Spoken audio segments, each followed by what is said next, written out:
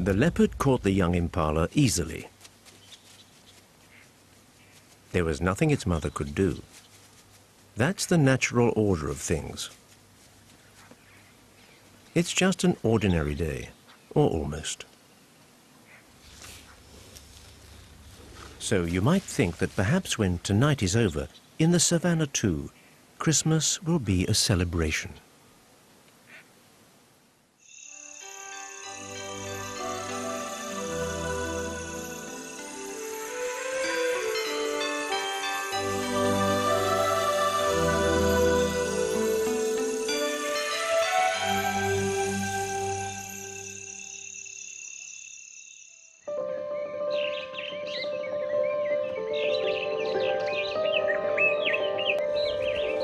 The 24th has started cheerfully, but really it's like this every day.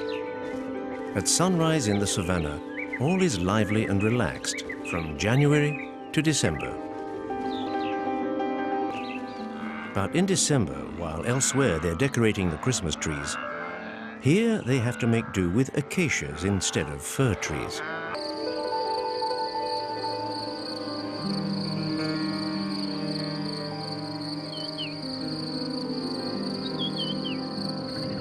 But nature has spread around the savannah many little clues that suggest that here too it's a holiday.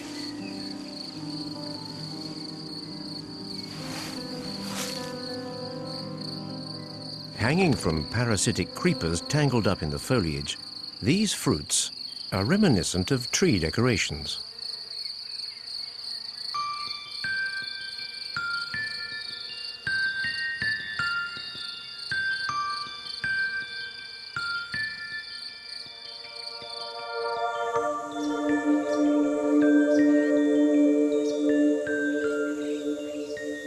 And everywhere you can see garlands hanging from branches. These are the flowers of a mimosa, the Mimosa cinerea. They flower at precisely this time of year.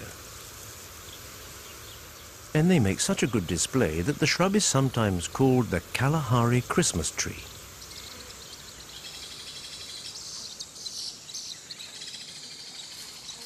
But there's one thing more needed to complete the picture and create the illusion. It only lasts a few days, and it's precisely at this holiday time of the year.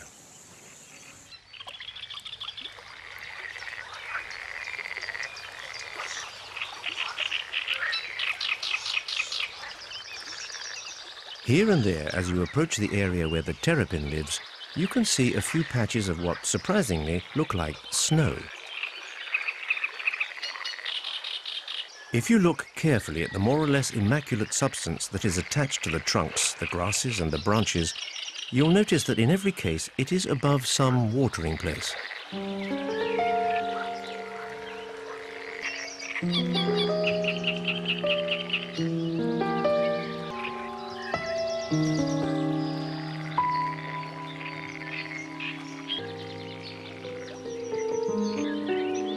We owe these unusual patches to an animal which, like the python, can disappear into the background, and which is also a cold-blooded animal. This is the grey tree frog. In normal times, it merges into the branches. In the period of reproduction, it shows itself spectacularly.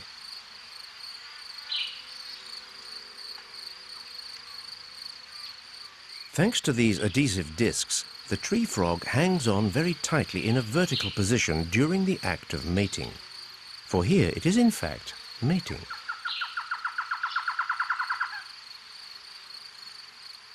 The males, always smaller than the female, hang onto her back, often several at a time, and beat their secretions like humans whipping up egg white.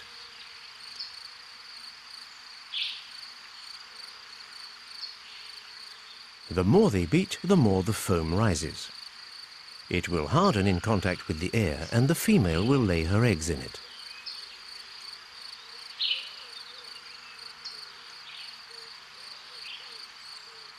The tadpoles will be born inside this foam nest. and then fall into the water below to continue their transformation. This will take several weeks.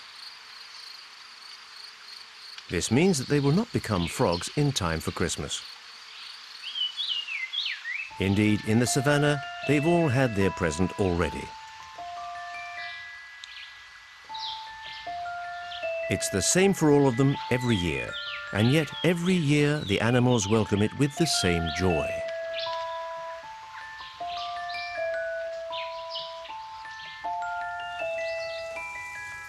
This is it.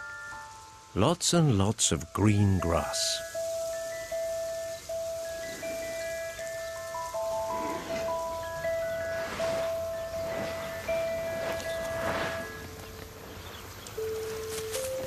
The grown-ups love it as much as the young.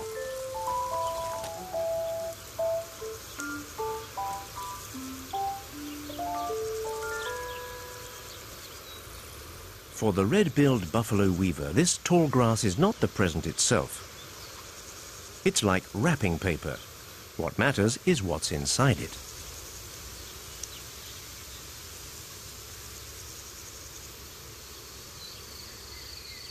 Of course, the herbivores are the most spoilt. This grass is fresh and tender and so nourishing, so easy to collect, they'll have to spend much less time grazing.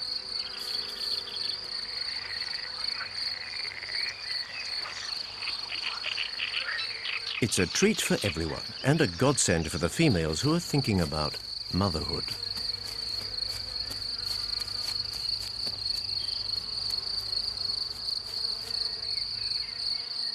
For the impalas, it's quite simple. The period for giving birth coincides exactly with the appearance of the green grass. And if the vegetation is late in coming, the females slow down their gestation.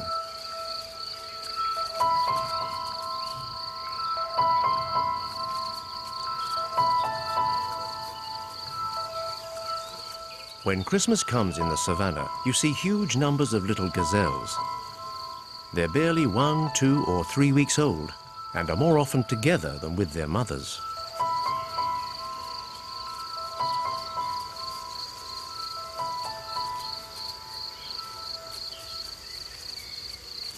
The mother impalas usually have only one baby, and quite honestly don't take much interest in it. And so while they go and graze somewhere else, the babies gather together somewhere in the middle of the herd, under the watchful eye of 1 or 2 females on guard duty. These gatherings of babies have a name. Scientists talk of a crèche. So that's what a crèche looks like in the savannah.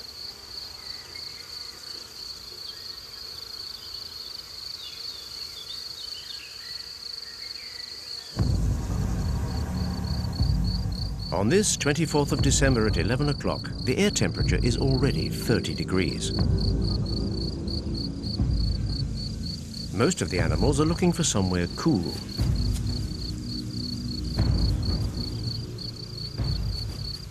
They cut down their activity to a minimum, but do what is essential. Which, for this male, means keeping a permanent watch on the females and bringing the ones who wander off a bit too far back to the center of his harem.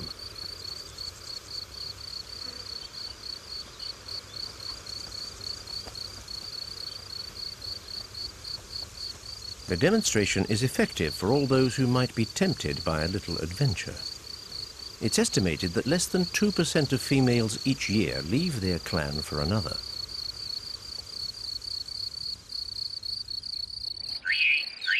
At noon, while the African hoopoe has found some cool shade to groom itself, a group of elephants is moving around in full sunlight. This is because they know where there's a watering hole, and they're going there to cool off. Only the chameleon at this moment is keeping very busy. As his metabolism increases with the ambient temperature, it's just the moment for him to go hunting. However, it's quite the opposite for the wild dogs.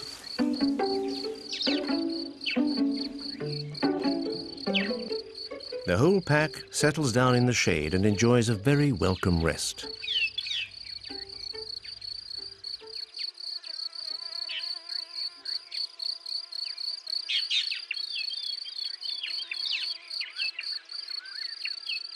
Their bellies are full, probably of impala meat. Here, for these carnivores, that is practically the only source of food.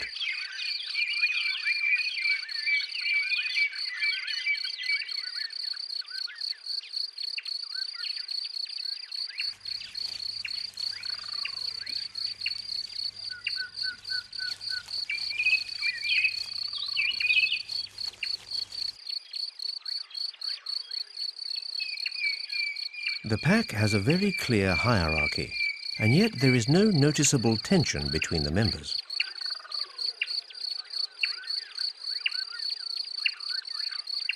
And when a latecomer wants to find its place in the shade in the middle of all the others, there's no visible sign of annoyance or irritation for the disturbance.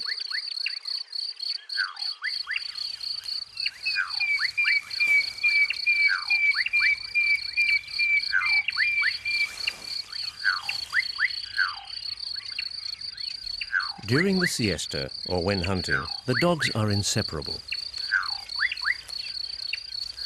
They are highly efficient predators, having extraordinary hearing and sense of smell.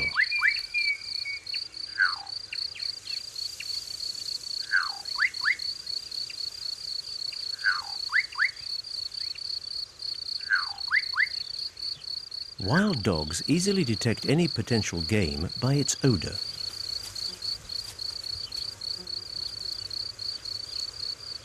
But the dogs themselves give off such a very strong smell that other animals know when they're nearby, or recently have been. This encourages prey to get away and parasites to settle. A few inches from here we can observe a predation between mini carnivores. Ants attacking a centipede. This time, the poisonous hooks that the centipede generally uses to kill its victims are of no use to it.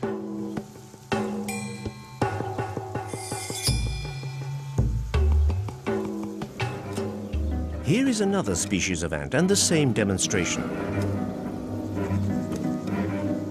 By attacking as a group, you can get the better of an enemy bigger than yourself. Each ant injects a small dose of venom into this dung beetle. Its attempts to shake off its attackers are of no avail. It will be poisoned rapidly.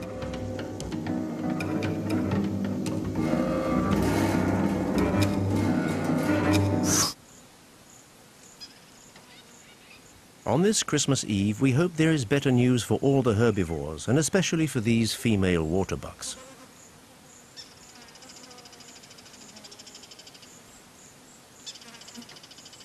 Their coats, longest of any gazelles, is perfect for this holiday period, but in the other hemisphere.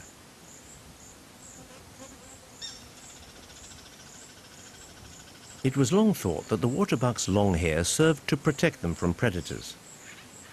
They are covered with an oily layer smelling strongly of musk, and that would spoil the taste of the meat. In reality, lions regularly partake from among their ranks. Not because of this mark which shows up as a target, but because they know where to find them. Waterbucks travel less than 1 kilometer a day and have to drink regularly.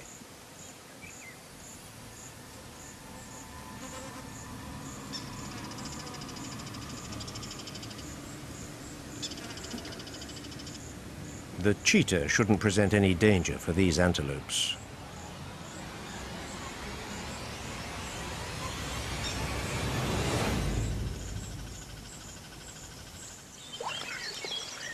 The elephants have found their watering hole. That is, without doubt, one of the best presents that an elephant can dream of. To cool off by immersing itself completely and using its trunk as a snorkel.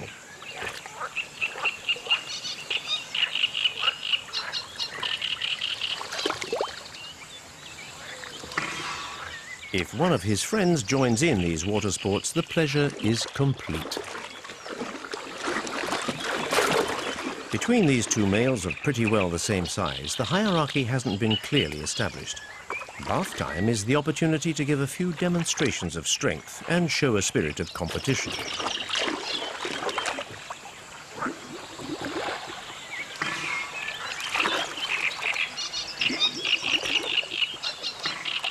The elephants themselves probably can't tell the difference between what is play and what isn't in these fairly harmless confrontations.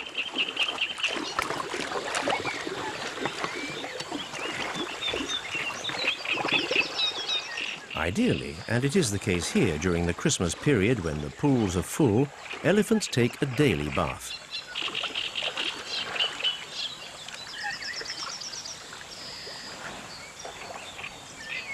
They always bathe after quenching their thirst, and generally end up squirting mud, which, as it dries, forms a protective layer on the skin.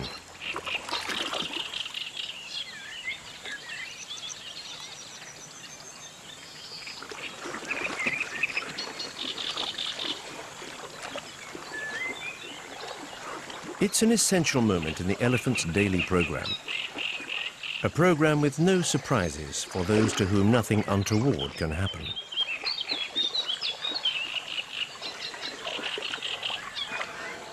This delightful day will be spent eating.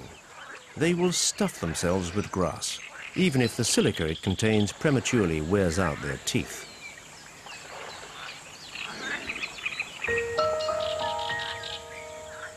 The waterbucks are not so serene.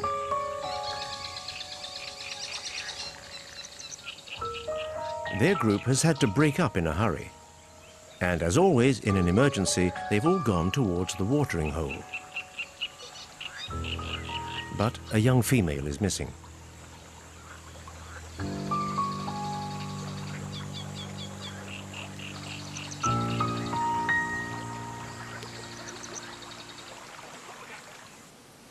There she is. The cheetah is enjoying a feast.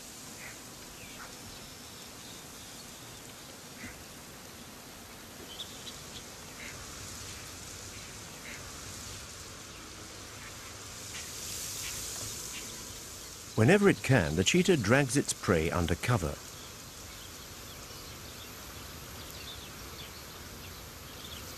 This shade will do, because the carcass will be less noticeable.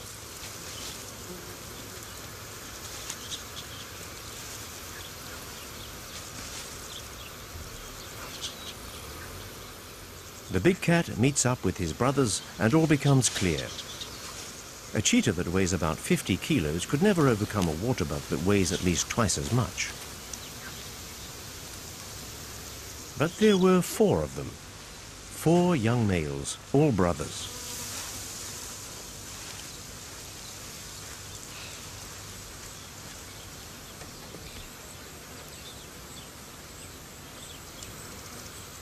Coalitions of young males are common. They comprise 2 or sometimes 3 individuals. It's very rare for 4 cheetahs to get together.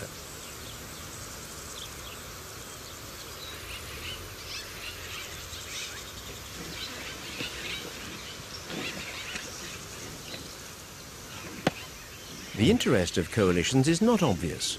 Of course, it means they can catch larger prey, but then they have to share it. And there's always a great risk that they'll get it stolen.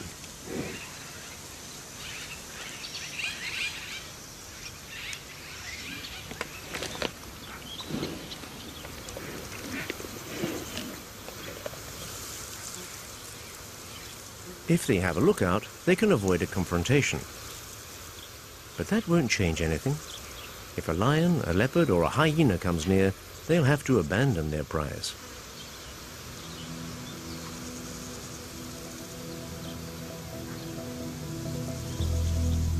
Vultures arriving isn't a problem as such. As there are 4 of them, the cheetahs can keep them away. But the birds have doubtless been spotted by other predators that are already homing in on the carcass.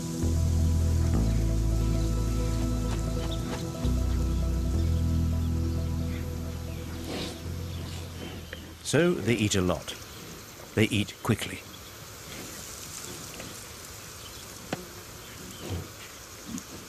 Another few mouthfuls. The cheetahs have been spoiled. They've had their Christmas dinner a bit early.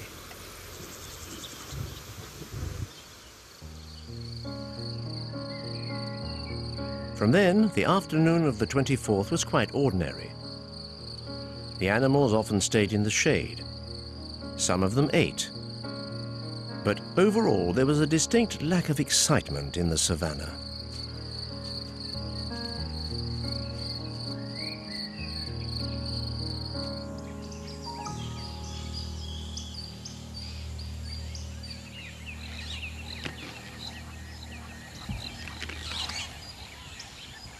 As usual, Christmas Eve or not, they wait until 2 hours before the sun goes down before they get active again.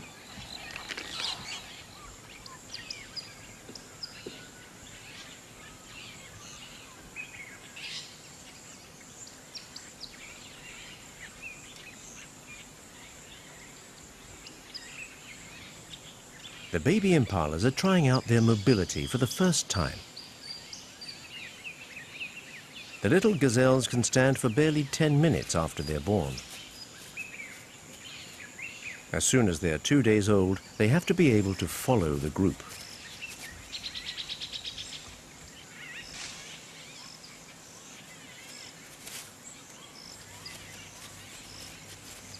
This impressive clan of about 100 beasts is largely dominated by the females and their young, but a few young unattached males live alongside them.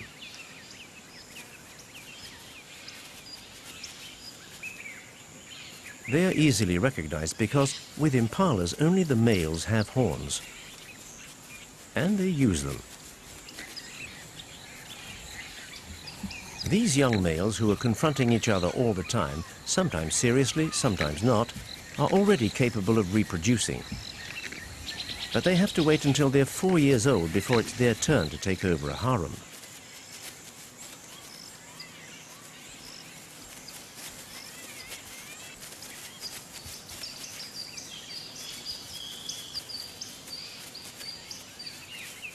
The females are permanently subjected to the paranoia of the dominant male.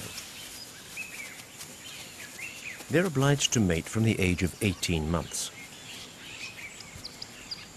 They carry their young for about 200 days. At the end of this long gestation, all these vigorous and well-behaved babies are here for Christmas.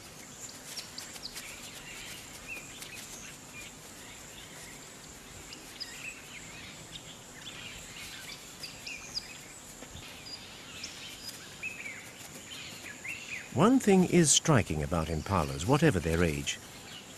It's the condition of their coats. Nearly always perfectly clean, perfectly smooth, it is both a sign of good health and the guarantee of good condition in general.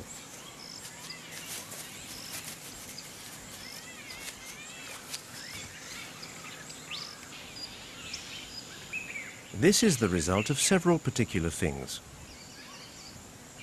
Not only is the impala the smallest mammal to welcome the assistance of the oxpeckers, but even the youngest of them accept this invaluable help.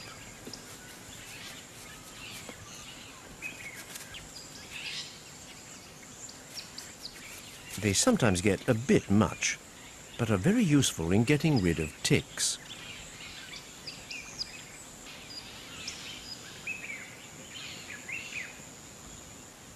For the rest of the hygiene arrangements, a visit to the monkeys is called for. Or in this particular case, the baboons.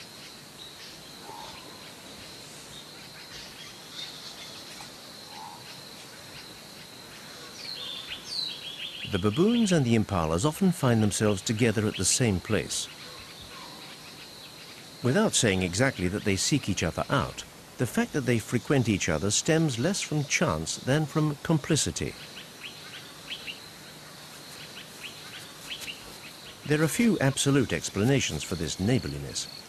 Perhaps it might be that in this environment where the leopard is the predator of both of them, they can warn each other.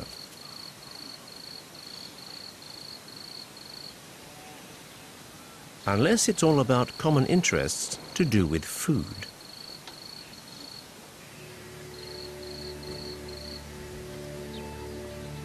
In any case, both species have had plenty of chances to observe one another.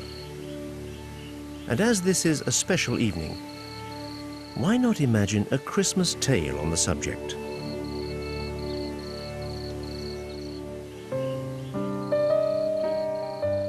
The monkeys knew they were very agile, but also they found themselves very ugly, and even, to be quite frank, a bit vulgar.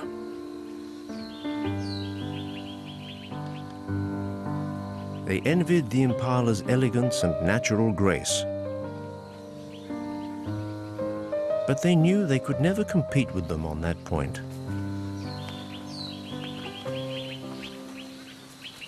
So they decided to try to rival them in another area: the cleanliness of the coat. And there the monkeys had an advantage over the antelopes: hands. They could use them to remove with great precision the smallest creature, the slightest bit of dead skin from their fellow creature.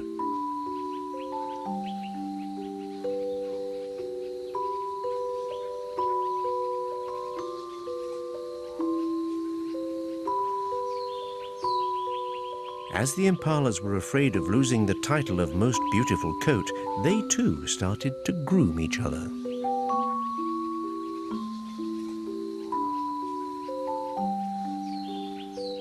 In fact, the impala is the only mammal to practice mutual delousing. This ritual can be observed in animals of both sexes, and even with single males. It's the only time they allow one of their fellow creatures to come closer than 2 meters.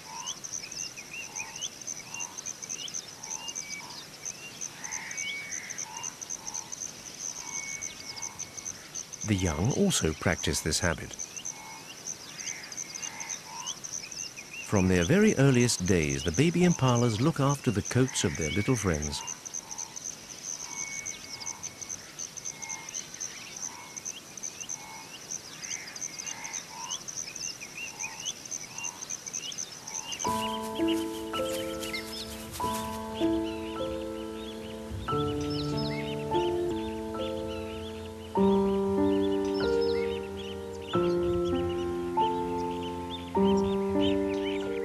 An hour before sunset, just before Christmas night begins, the families have all got together and the processions begin.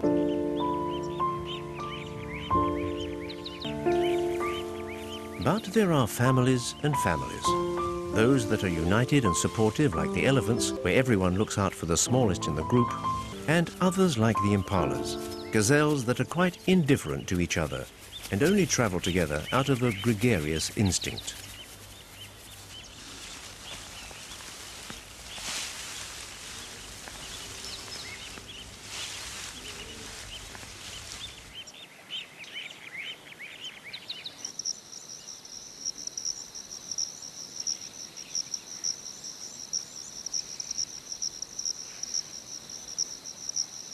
As night approaches, when the hyenas leave their young to go off hunting, the impalas must be doubly alert, especially as the vegetation is dense and lends itself to an ambush.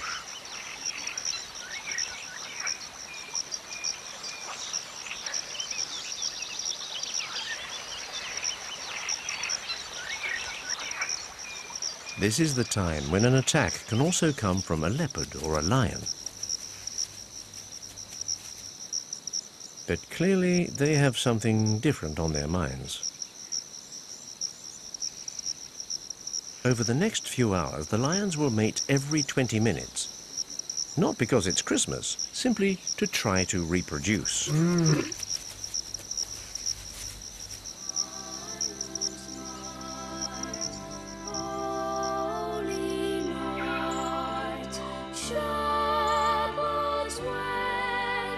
For every lion cub that reaches adulthood, it is estimated that there are 3,000 acts of mating.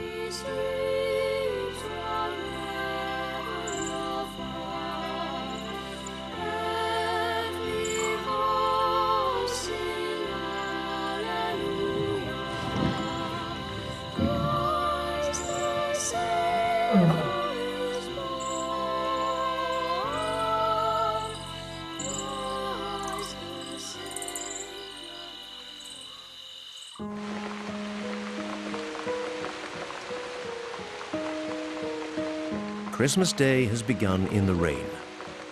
And it's not surprising. In southern Africa, Christmas marks the beginning of summer. The days are hot, and the air is saturated with humidity.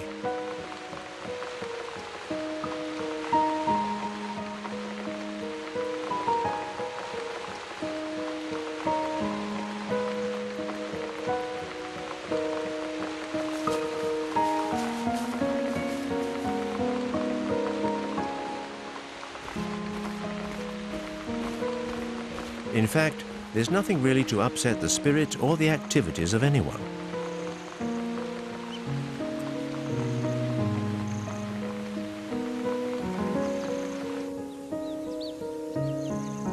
When the rain had stopped, as abruptly as it had started, mushrooms had appeared on some droppings saturated with water.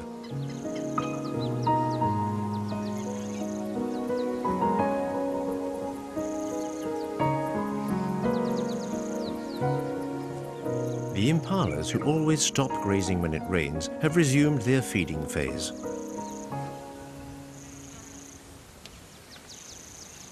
A leopard is watching them from a distance. For the moment, no one can tell whether he will respect the Christmas truce.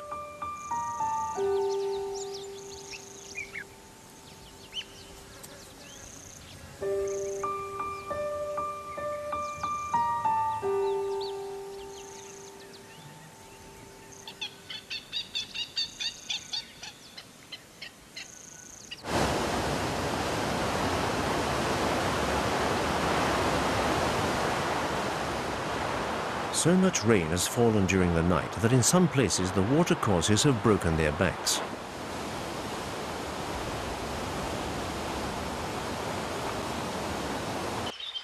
The flooded savannah offers some fine opportunities to all who wish to improve their daily life on this holiday.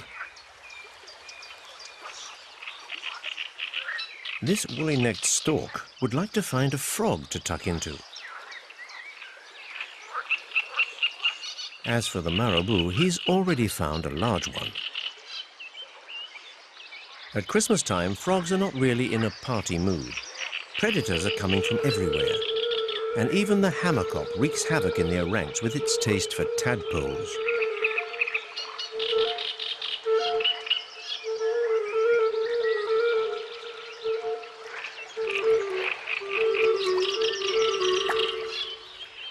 On practically every stretch of water, a grey heron is waiting in ambush and making catch after catch. He has hardly swallowed one frog before he takes up position a little further on to catch another.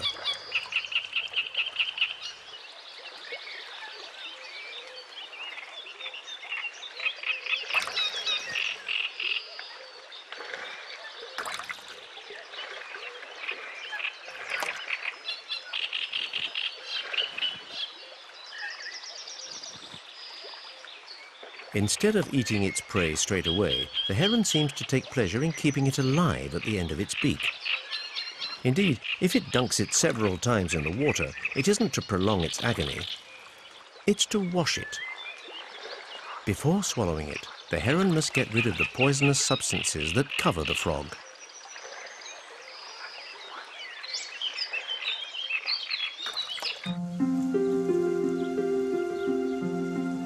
The savannah unfurls its beautiful green coat in all its splendor as far as the eye can see. Food is plentiful on this holy day, even if the full belly of some is at the cost of the death of a few others.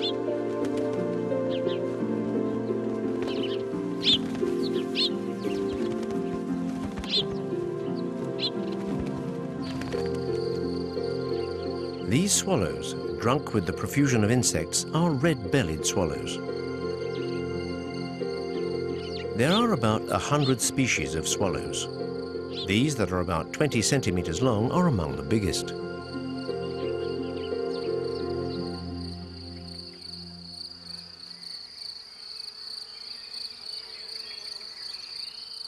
Just like so many Christmas presents scattered here and there for the pleasure of their predators, the insects decorate the tall grasses, the flowers, the leaves, and the branches.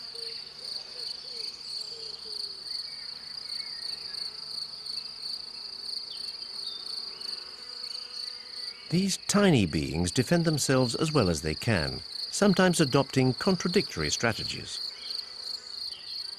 These caterpillars have spines and vivid colours to dissuade their aggressors.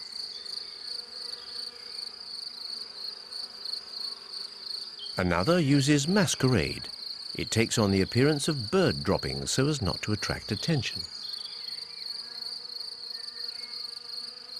which works perfectly on Burchell's cuckoo, who goes off to look elsewhere.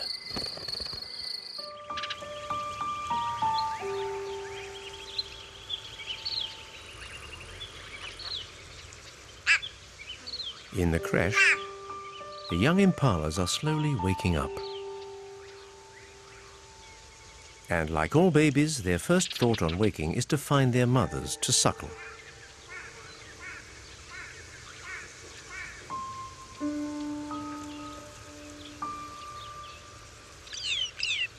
But this one very quickly realizes that he only has his little friends around him and one or two female carers on guard duty. His mother is doubtless just a little way away, but he doesn't know where.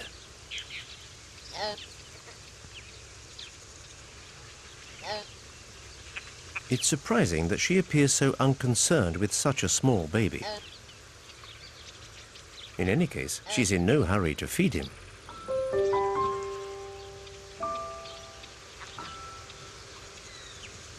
So he tries his luck with one of the other duty females.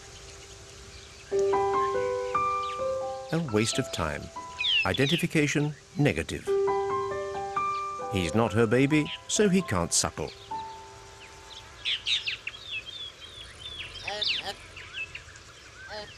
If the young impala wants to eat, he must find his own mother.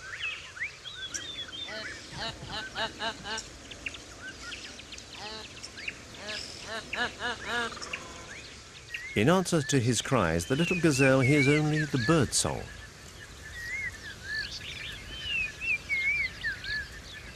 First, the very distinctive one in two clear beats of the black-bellied kohan.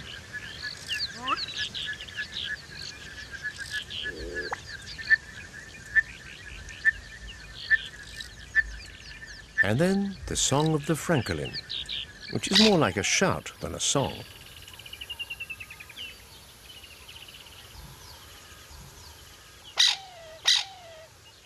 As there are nearly 300 species of birds in the savannah, and they sing at the same time or in turn, one has the impression that every one is singing his verse to celebrate Christmas. The truth is more prosaic. In fact, all these birds are looking for a partner.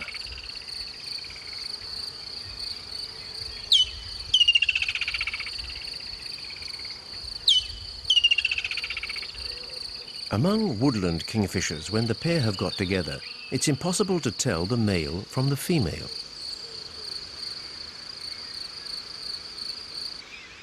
On the other hand, it's easier with the lesser masked weaver when they're reproducing.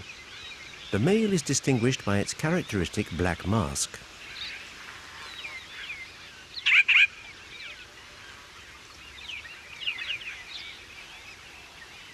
For all the weavers, Christmas time is a favourite time to prepare for newborns. This is when the males gather in dozens, if not hundreds, in the same tree to build their nests, despite the rivalry between them. Because with these birds, the female doesn't choose a partner. She chooses a nest, and it's the builder of the best nest who wins the right to mate with her.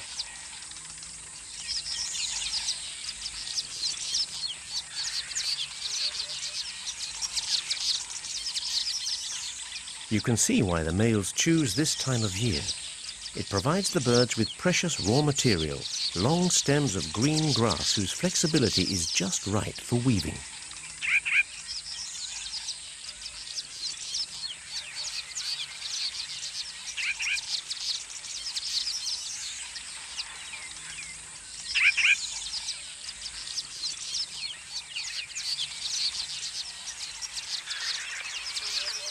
The technique never changes and begins with the choice of a branch, always pointing towards the ground.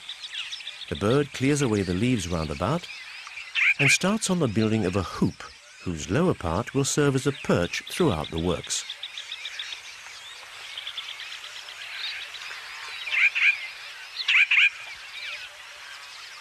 Those birds who've finished building place themselves at the entrance to the nest and start to beat their wings furiously.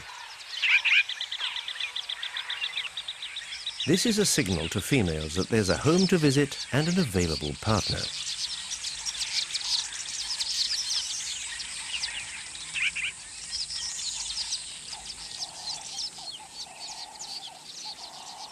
On this 25th of December, the savannah is full of animals who are going to have or who have just had their young. And that keeps them busy.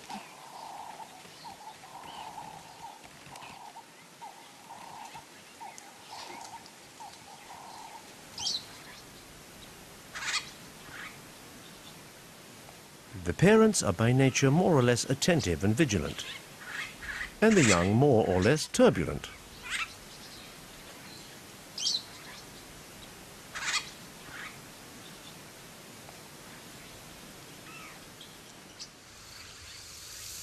The young of the spotted hyena don't go far from the burrow. They can play outside, but only if their mother is there. The mother is fairly tolerant of her two unruly children, who spend most of their time fighting.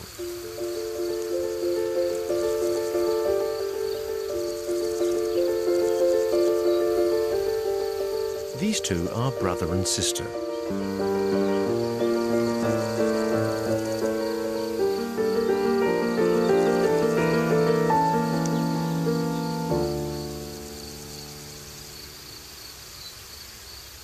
When the young are not fighting, they are training. At least they are exercising their jaws.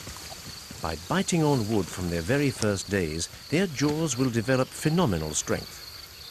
When they're adults, they will be able to break any bones, and those bones will make up a large part of their diet.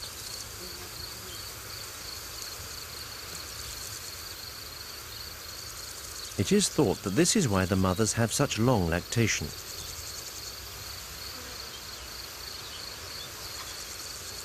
And their young reap the benefits. Whereas most canines are weaned at 2 or 3 months, hyenas can enjoy the mother's warmth for a long time. They are often still suckling at 1 year old.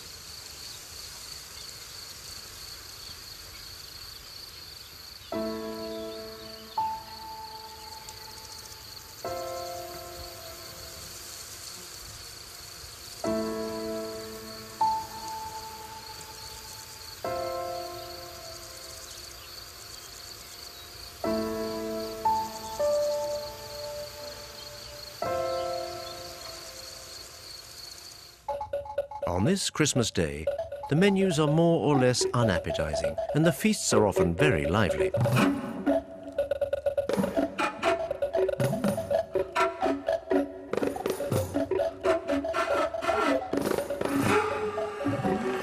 While the dung beetles are reveling, a blister beetle is quietly devouring flower petals. This large, brightly coloured beetle has nothing to fear from birds or other possible predators. If attacked, it releases cantharidine from its joints. This is a poison which causes cells to burst. And the released dose is so strong that it leaves assailants with no chance. In any case, the go-away bird is not tempted. It only eats fruit.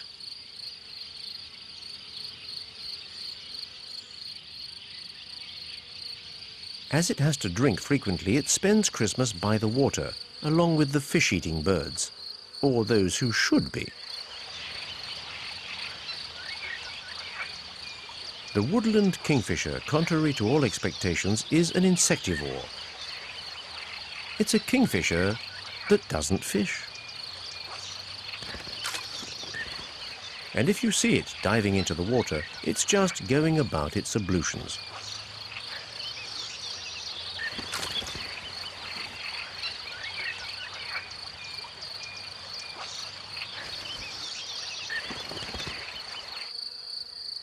It's a peaceful but slightly sad Christmas dinner for this she-lion who is eating all alone. One proof of the current abundance of food is that there's still a lot of meat left on this abandoned carcass.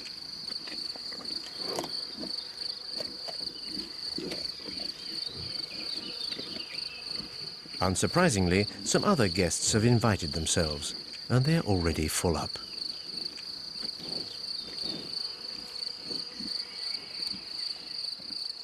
The she-lion hasn't gorged herself. After devouring 5 or 6 kilos of protein, she too abandons the dead buffalo.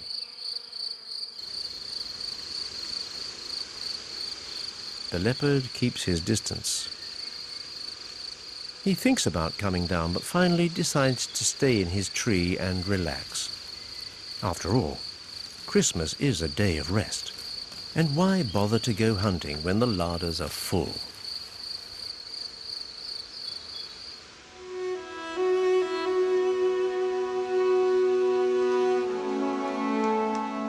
This habit of dragging prey up into the trees is directly linked to the presence of the large predators. In regions where the leopard suffers no competition from lions, hyenas or wild dogs, he leaves his prey on the ground.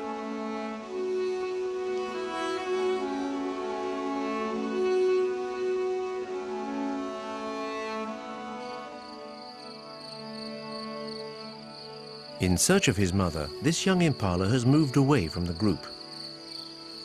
With no mother's milk, he is already quite interested in the taste of the leaves and grasses that will be his diet as an adult. He seems quite unconcerned. But with the impala, weaning only comes at 4.5 months, and without milk, the little impala will die, even if by some miracle he avoids all the predators. In fact, the herd isn't far away, and among all those females there is bound to be the one that gave birth to him less than a month ago.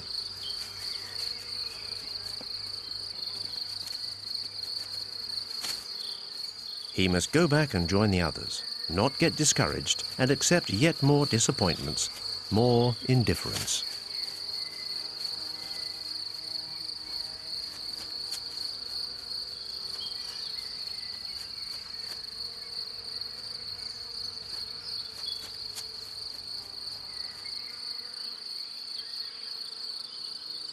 But it's Christmas, and the story has to end happily.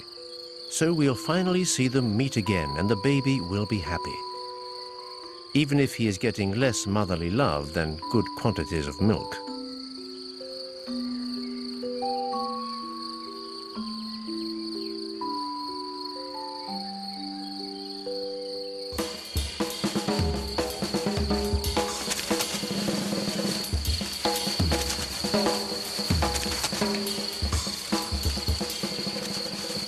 Once again, it's just the master of the harem who has created the panic in the herd by chasing off a rival.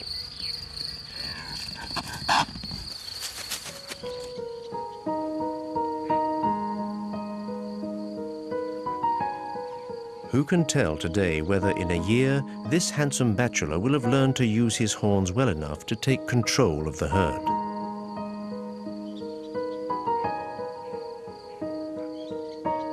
Or whether these young ones will get through the year without mishap.